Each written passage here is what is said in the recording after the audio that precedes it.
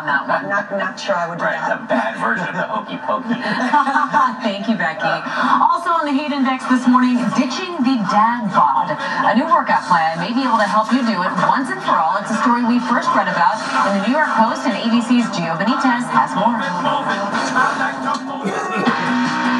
It all started with that photo of Leo DiCaprio with a bit of a belly, the dad bod trending worldwide. But this morning, the anti-dad bod workout. So when you're out there promoting anything that leads in the direction of fat, you're just lining yourself up for disaster. For the past 6 weeks, in partnership with the New York Post, trainer Rob Fletcher has been putting dads on a grueling grind. Kettlebells, sumo squats, those intimidating sleds. All of the dads say they thought they were too busy to work out. There are people who have families and they've got a lot of commitments going on. What do you say to them?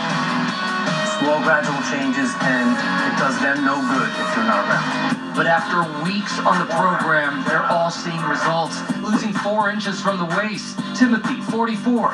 In 6 weeks, 22 pounds gone. What made you think, you know what, I'm going to do this? Every time I pick my kids up at school, I look at them and I go, that's my priority. Jeff, 39, dropping 18 pounds. What's your family saying now? They looked at me and said, wow, you're not fat anymore. And Tyrone, 50, losing 16 pounds. What brought you here?